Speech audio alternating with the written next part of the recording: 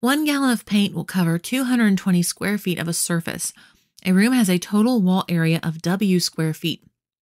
Which equation represents the total amount of paint P in gallons needed to paint the walls of the room twice? Okay, so I know 1 gallon is 220 square feet. All right, writing that down. A room has a total wall area of W square feet. Let's pretend for a second that W is equal to, let's say, 400 square feet for this wall. It's a very tiny room. It's a little room, 10 by 10. And so okay. So 10 by 10 room, 10 feet high ceilings, 400 square feet. All right. How would I figure out how many gallons of paint I would need? I would say, okay, 220 square feet per gallon, let's divide 400 by 220 to see how many gallons I need.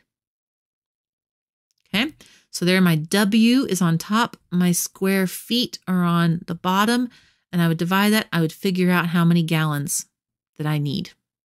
Okay, so we've got our relationship.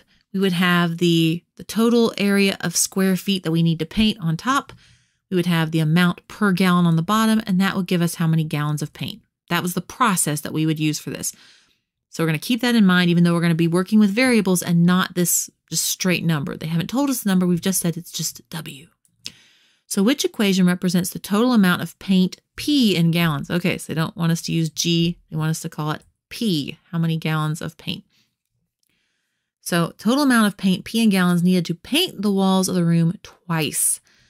So let's think of that when we had our number. If that was 400 square feet in the room, how many would it be, would we be painting if we painted it twice? It would be that 400 times 2, right? Or 800 square feet. So we would take that square footage and multiply by 2. So that's what we're going to do. Okay, so that's with a real number. Now here's with just the W representing that number, whatever it is. In our example, it was 400, but it's just called W. It's an unknown number. We're painting it twice. We multiply by 2. Same difference, even though it's a variable, it behaves like a number. So we'd multiply by 2. Okay, now do we see 2W over 220 anywhere over here? No, we don't. And that's because 220 is divisible by 2. So this fraction can be simplified. We can take this 2 out of both of them. So we can divide the top by 2, and that just leaves W. We can divide the bottom by 2, and that leaves 110.